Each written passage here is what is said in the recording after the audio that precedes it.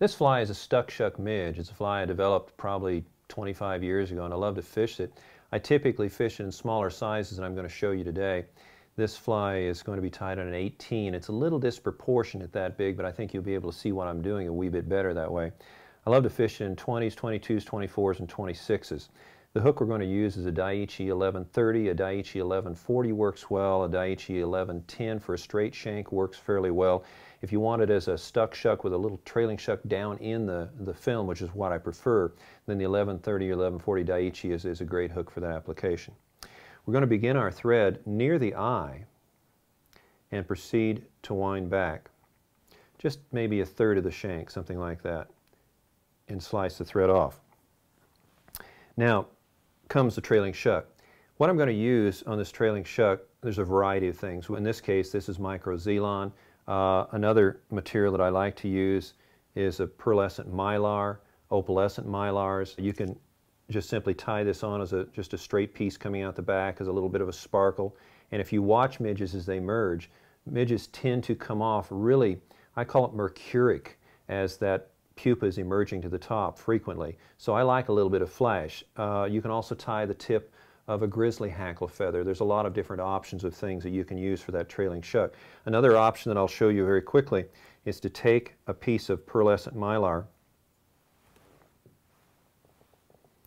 and we're going to grab onto the mylar with a pair of hackle pliers, and either at the tips or the base, either one. Probably easier at the tips, just to show you what I'm going to be doing here. Just grab the tips, and you can put it in the vise or whatever, and we're just going to spin it. And spin it until it literally furls onto itself. And what I mean by that is it gets to the point that when I let up tension on it, it's going to pop onto itself. And I can control, I'm going to spin it a little bit more, I'm going to control where that pop, as I put it, is by taking my scissor tips, putting it like this, and just let it furl onto itself. Then you can tie that in. Another option, this material is kind of interesting. Once you spin it, it stays spun, and you can just tie it in that way if you want to. It just has a little bit of extra flash and crinkle and color to it. And you can actually take, let me take another piece real quickly and show you what a single strand looks like.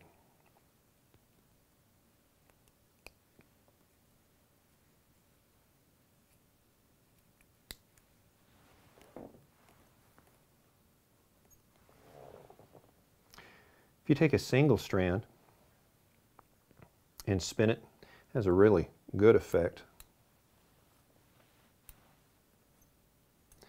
Just let it get at the point that it almost is ready to furl onto itself, really pretty tight.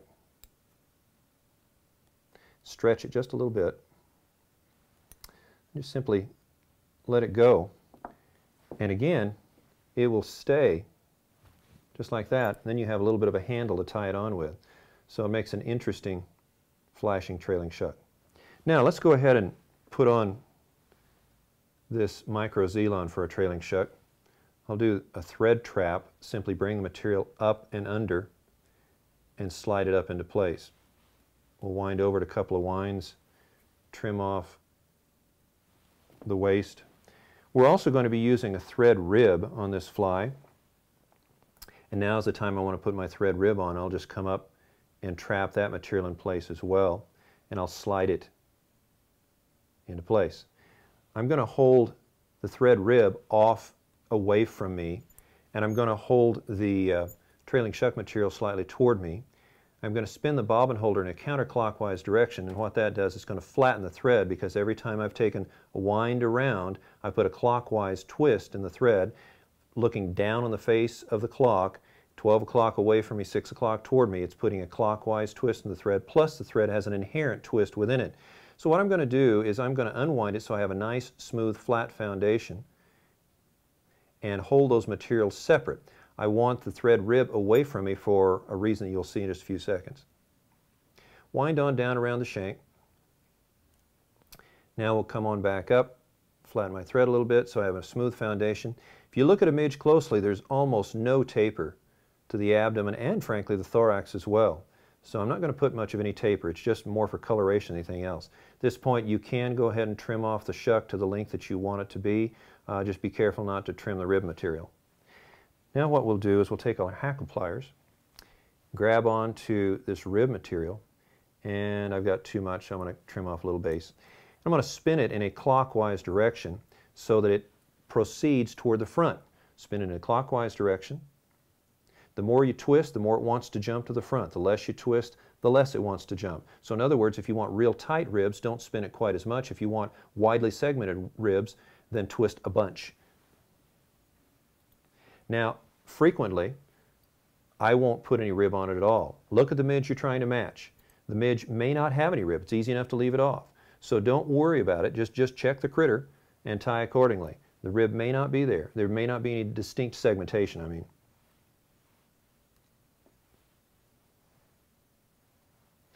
Tie it off with one wind of thread, let the material go. Now we're going to put on our wing. A little tough to CDC. I'm going to give you some options on this if you don't like using CDC, and there's advantages and disadvantages to CDC.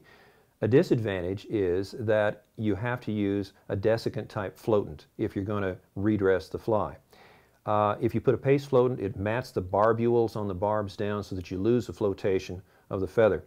But it's a great material to use. It floats well, it fishes well, it's very impressionistic to the fish. I love using it.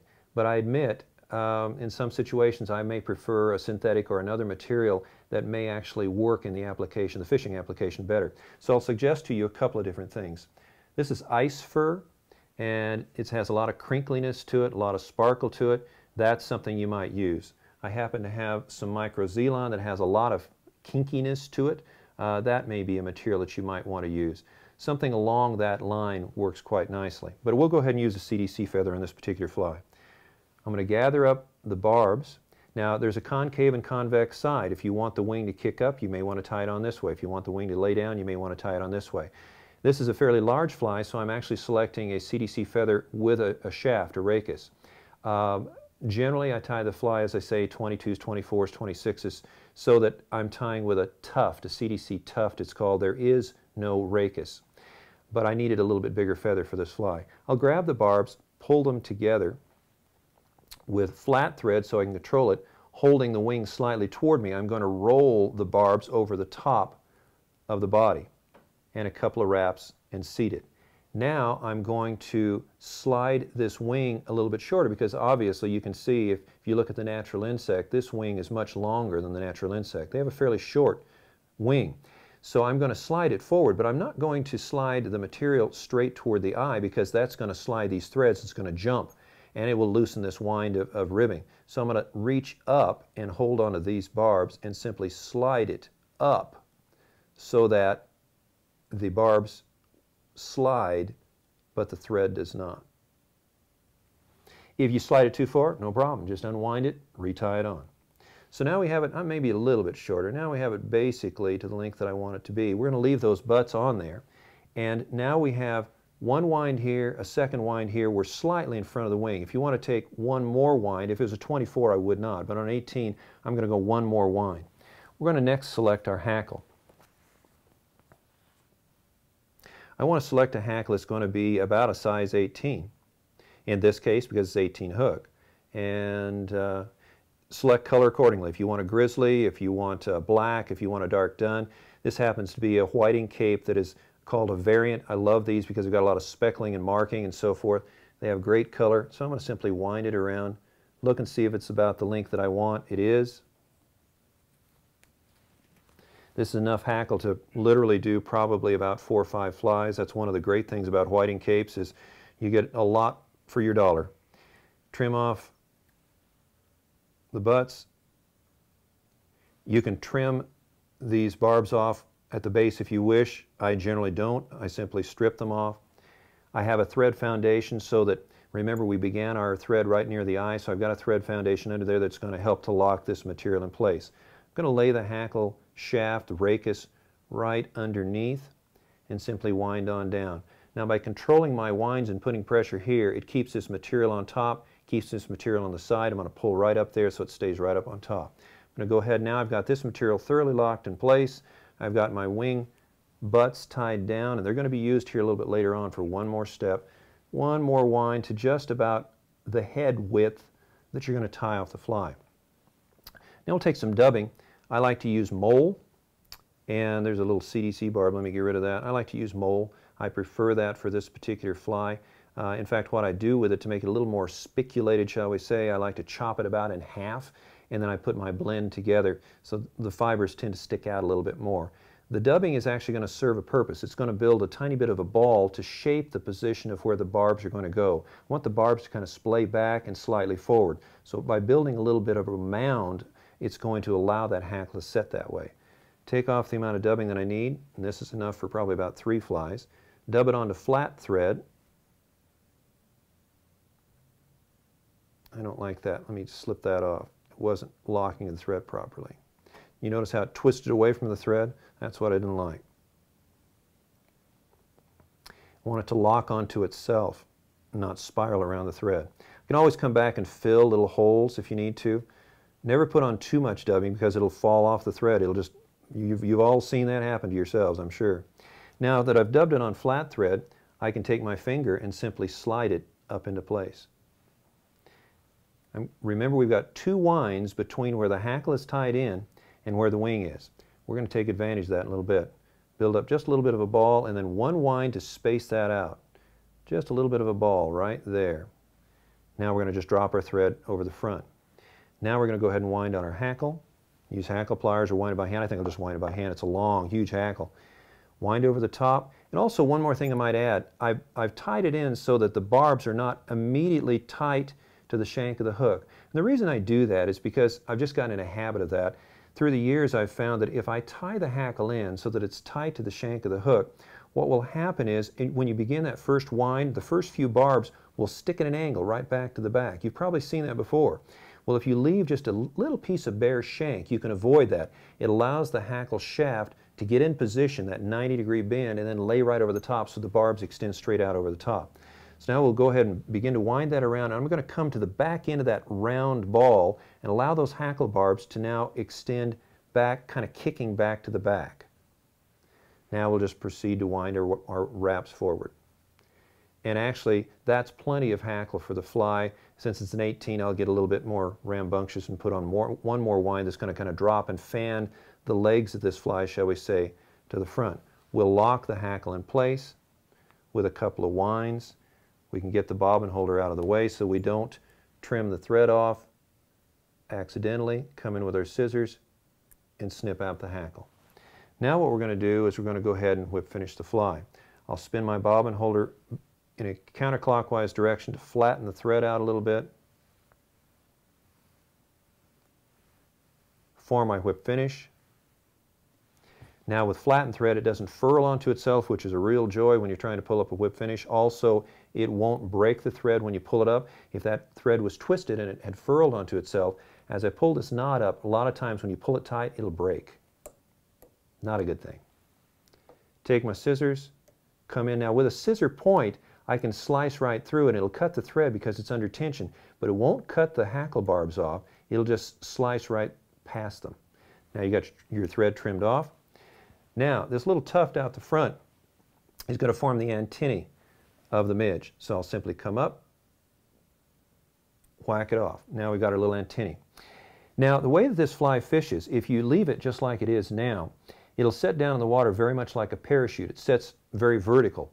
I don't want that. I want it to set at about a 45-degree cant. So what I've learned is that if I trim the hackle barbs underneath in a bit of a V, then what will happen is it will set down in that film at about a 45. If I'm tying this in a 26, Daiichi doesn't make an 1130 or 1140 in that size. And so what I have to do is I go to an 1110. If I'm tying in a 26 or I'm tying an 1110 Daiichi in the first place, then I'm going to fish it flush on the film rather than down in the film. And then I'll trim the hackle straight across so that it does set more flush in the film. What we'll do now is we're going to look down the face of this feather and we're going to see a spiral. And let me show you what I mean by that. Let me select a hackle feather off of this cape.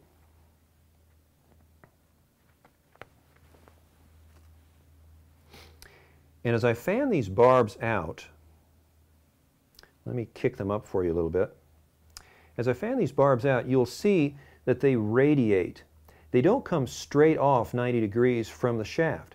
Well, if you look down the face of your fly after you've tied the fly, you'll notice the hackle barbs do the same thing. They radiate. they don't come straight off at 90 degrees. So if I go in here with my scissors straight underneath and I just whack these guys off straight in like that, I ended up with an L. I don't end up with a V. So what I have to do is I have to take my barbs and trim them off at a canted angle like this, so that now I have a V. So I'm going to actually reach underneath and trim them at an odd angle. I'm not going to come in straight. I'm going to come in an odd angle. And when you tie your own fly, you'll see that. I'm going to have to turn the fly toward me, and I apologize, you may not be able to see what I'm going to be doing. I'm going to rotate it around upside down and actually rotate back into my lap. So I can look down, and now I can actually look down and see that spiral. I'm going to reach into my scissor blades, and my spiral is going that direction. In other words, if the fly had been up the way it was originally, it was coming into me. So what I'm going to do is take my scissor blades and actually hold them a little bit back this direction, come in and trim off that little notch. Now I've got one more barb. Now I've got just a nice little V underneath there that's going to support the fly in the position that I want it to be. We'll rotate it back around so you can see a little bit better.